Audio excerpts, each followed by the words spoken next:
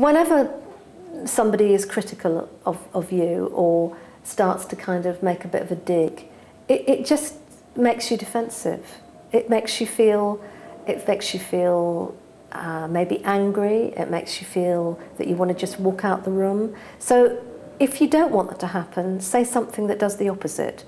If someone says something nice to you, even if it's quite limited, saying something like, oh, I'm really glad you were in when I got back, as opposed to, I was really glad when I got back, you'd done the washing up, you'd hoovered and everything else, but I was glad you were in.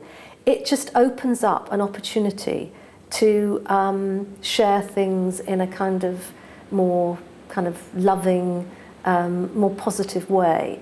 And you can't have enough of those in relationships. People who've done a huge amount of research are able to demonstrate that it's not the negatives that damage relationships, it's the ratio of negatives to positive. So in other words, I mean, one very famous writer on relationships, Professor John Gottman, refers to the positive bits as being like the Teflon coating. So if you have a bit of Teflon, then all the negative things, in a sense, don't have the same impact.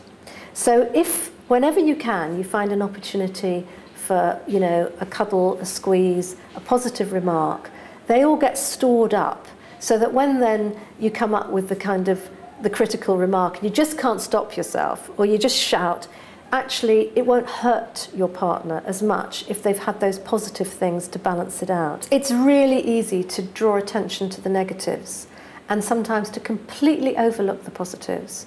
So you have to make a point of looking for them, and they will be there, and if there aren't enough of them, then try to offer some of your own, which might actually, you often get them in return. And it is very little things like saying, you know, oh, you know, thanks for, you know, making breakfast this morning, or, you know, thanks for, you know, putting the rubbish out, or whatever. These things are ways in which you are turning to your partner rather than turning away.